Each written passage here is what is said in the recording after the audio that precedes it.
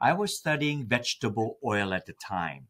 And then, not surprisingly, in vegetable oil, you found vitamin E because vitamin E is found in, and vitamin E is used in vegetable to protect the oil from going rancid. So sometimes we got it into our head that, we a plant makes all these lovely things for us. Plant never make anything for human being. We should be thankful that we got it from the plant. So, but the fact that plant makes more vitamin E than their oil tells us a lot, because the oil will go bad quickly, and therefore they protect the oil from going bad, what we call rancid, like that. So I know you're going to ask about our body fat, this and that. That's when I can tell you why I'm specifically interested in this kind of antioxidant and cut out all the other noise, because everybody and their grandmother's dog is claiming the antioxidant can do this, and because the vegetable oil is inside the cell like corn. When you eat corn, you don't feel the oil, but when you process the corn to cornmeal, starches, this and another thing, and then out come corn oil. So when it comes to corn oil, it's no longer inside the cell. It's no longer inside, well, in the plant, you call it a cytoplasm, in the plant cell, like that. Now, that has significant meaning when it comes to human cell. I know you're going to ask me later. So when you process the vegetable oil, it's not really in cell. It's just like an ocean of water, ocean of oil, like that. So, and yes, sometimes the processing, if it's gone not properly protected, it goes bad. If we were to talk about pulver from vegetable oil, we have lots of things to talk not positive about. But let's think about the positive thing and how to protect it. Everybody loves omega-3.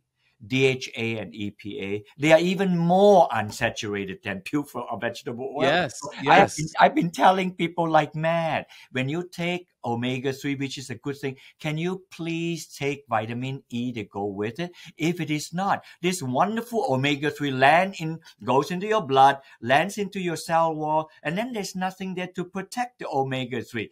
That's not a good thing. First, it gets into the blood, and then they travel with a scientists call it lipoprotein particle.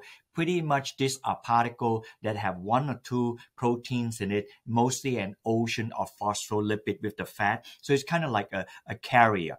And then they carry this to the gazillion, trillions of cells in the body, and then it gets landed onto the cell, and then it becomes part of the cell wall of the cell. That is the final resident place of fatty acid. People don't usually think about that. I know when we eat too much fat, we have a love handle, this and other places, but that is not where most of the fat are landed in the place that you cannot touch. It is on the cell wall of the 38 trillion cells. That is about 5,000 times the population of the earth, and then the entire cell wall. And that is very important. While I'm at it, I might as well say it. Think of the cell wall that contain the nucleus, the mitochondria, all these wonderful things in a cell that does all the good things.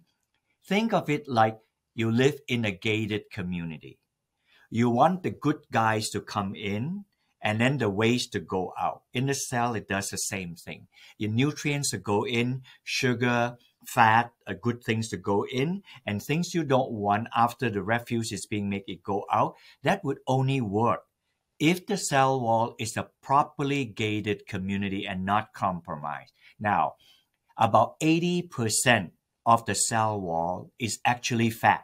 80% of the cell wall is fat. So just think about that. 80% of cell wall in every cell in your body and mind. I consider that to be the rudimentary, primitive way of understanding aging. I know people have aging in many other things. I consider that as aging, and I call it primitive because it was always there from day one before we got all these horrible illness like that. Good things go in, bad things come out. Now that I convince you on that, let me go a step further. In the 1980s, there was an Austrian professor. He was just obsessed by the idea What exactly are the antioxidants on the cell wall that protect the cell? And when he deciphered all of that, I was surprised and pleasantly surprised that greater than 90% of all the antioxidant on the cell wall, they are vitamin E molecules, meaning tocopherols and tocotrienol. And less than 10% of them are, you can count it on your hand, CoQ10, which our body makes, lycopene, and beta carotene. If you drive past on a hot summer day, you drive past a roadkill, that smell. If you have a stick of butter on a hot summer day and then you go back and smell it 2 hours later, that smell, that is oxidation of fat. We have four major food groups. Usually people think of three, I add four. Fat, protein, carbohydrate, and surprisingly, nucleic acid. We need nucleic acid to make DNA. We usually don't think about them. If you eat meat, you have plenty of those, right? Of these four, any of them seriously oxidized is no good. I give you that, But for example, by the time my nucleic acid is oxidized, I am royally dead meat because the oxygen have gone so into the nucleus and sucked my nucleus dry, and then I'm gonzo. So but the first thing to get oxidized is actually the fat. Because, that's why I told you about the butter thing. It's the lowest lying food to get oxidized. So therefore, when people ask me what antioxidant should you take, you cut all the noise out about the 10,000 antioxidant. Then you say, what are the antioxidant that will protect the fat that line the cell wall of all the cells in my body? Once they answer that, you got the answer. You will have a reasonable chance of living a well-active life, well-meaning, age happily, and you keep yourselves happy because you have a good gated community. Then if they function well, then you eventually as a whole person will function well. When a cell is ready to die, we call apoptosis, not apoptosis caused by cancer, normal apoptosis. And then in 2019, some Japanese scientists got the Nobel Prize for autophagy, which means that the time all of us have a finite time. I cannot live forever. The time will come, I can't breathe, my brain is not working, I'm gone, like that. But I want to live meaningful life until then. The cell does it too. So it will go to apoptosis. For example, your white blood cell, your platelet, have 2 weeks lifetime, and then they go away.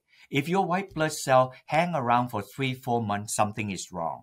Red blood cell, I only mention this because we see red blood cell and this thing. Red blood cell usually live for 3 months. That's it. And then it wind down, it got a clock switch off, and then it get apoptosis, and then new one comes about. So in the human body, it's the same. But if the gated community is not kept well by antioxidant, then you begin to hear things like, oh, the telomere, which is the DNA inside the DNA, got shortened, and then something is a short-circuited, life goes short. All of those are true, but I gave you the simplest understanding. You protect the cell wall, then everything will come back into kilter. So the fat in our fat reflects two things. It probably prominently reflects the fatty acid we take, which of course, if it's a huge amount of omega-6s that you and I know is not a good thing with our industrialized career like that. Our body also make omega-3. But with the onslaught of the amount of omega-6s we make, it's hard for our body to overcome that. And hence, many scientists advise us to take more omega-3 or fish oil or eat fish to help to supplement that. And then we consider cholesterol also as a fat because it's waxy, but it's not a fat in a fatty acid as such. The cholesterol is made by our body and it is in the cell to think of a cell like this. So the cell is moving like that, undulating like that. And so the cholesterol is there to give the pliability of the cell like that. So it's not too rigid and not too stiff.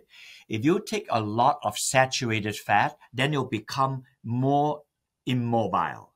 If you take more double bond polyunsaturated, then it's more flexible.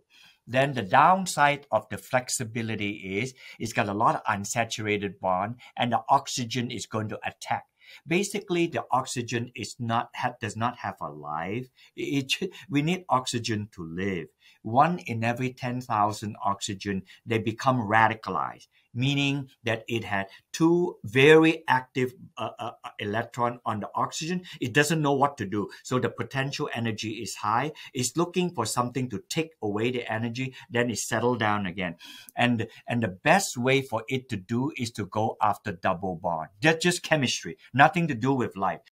1 oxygen is not good. 1 oxygen is connected to carbon monoxide. That's a bad word. You don't want to have carbon monoxide in a closed garage with your engine on. That's not good. Like that. So too little oxygen, bad news. O2 is what we live by. O3 is hyperactive. So there you have it. So oxygen have all this chameleonic position. So we want O2. But it is possible that 1 in 10,000 oxygen will go haywire, and when it does, it's going to go after double bond of unsaturated fat, and it doesn't screen one from the other. If it happens to be linoleic acid with C18, it goes after that. If it's fish oil omega-3, it would go after that, like that. But then at the same time, we cannot eat a lot of palmitic acid and stearic acid, which is saturated. If you do, then the cell wall is unable to be pliable, and then so the gated community is almost like the drawbridge doesn't come down. Just think of a castle, like it just doesn't come down. Well, if it does, because it's creaky, it just doesn't. If it doesn't come down, well then things cannot go in and things cannot go out. That's not good also. So I would say, because we are kind of out of kilter by taking too much 18 carbon fatty acid, more of C22 and C25 is good, and they seem to be found in marine organism, whether it's crustacean or fish. Fish is just an easy, inexpensive way to consume. The very few antioxidant the body makes are these. CoQ10. CoQ10 is a true antioxidant, and the body makes it. So for whatever that is, that's something to take note of. Another one is glutathione. People call this a master antioxidant. I don't know if a master it's more a claim that an antioxidant, yes. And it's a 3 amino acid together like that. So that's that one. In women, before menopause, they make estrogen. And I look at the molecule of estrogen. Estrogen is an antioxidant, which is why I am under the curiosity that after menopause, women have more oxidative challenge. The plant makes this because in the plant does not have huge amount of fat, because most of the plant don't look like avocado. They don't look like the fat in coconut. They don't look like that. They just look like, think of spinach, think of cauliflower, think of things like that. Think of EGCG in tea leaf. What fat? There's nothing there. So they are supposed to protect the cell. So in the cellular thing, which is low in fat, many of these polyphenol kicks into action. However, when it comes to human being, we are overweight, and we are obese. We have other problems that are definitely fat related. So if that is the case, we need less of polyphenolic protection, like the polyphenols will protect the leaf. We will need the kind of antioxidant protection that would protect the vegetable oil, the avocado oil, or inside the seed where the fat is. Think about that. This is how the plant makes it. So if that is the case, then the antioxidant we need, they mostly look like vitamin E molecule. Now, I have a structure here. That is a structure of tocotrienol, like that. If I purposely go out of screen, see that? The black color is carbon, the white color is hydrogen. That is totally hydrocarbon. That means it sticks deep inside the fat, the fatty acid of the phospholipid. If I come closer to you, you see that there are 3 points where there's like an O-ring. That's a 3 double bond, and hence triene. Now, if I go the other side, that's the antioxidant. That's the phenolic ring, and that's the antioxidant where my finger is pointing.